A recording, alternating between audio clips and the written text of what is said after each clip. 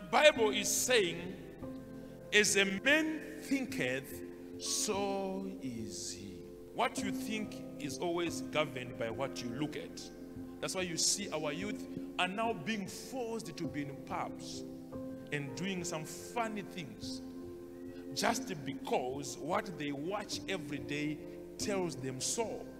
If us as parents and if us as church do not monitor what our children are viewing, we are losing our children.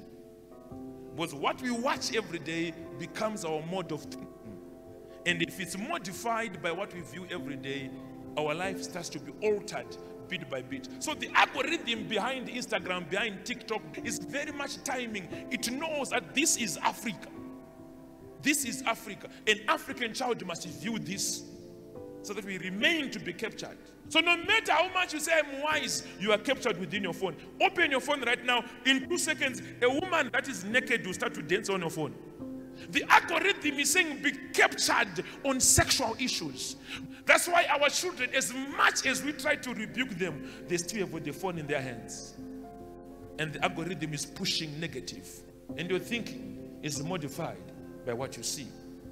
We can't become great unless we monitor what we view. As a man thinketh, so is he.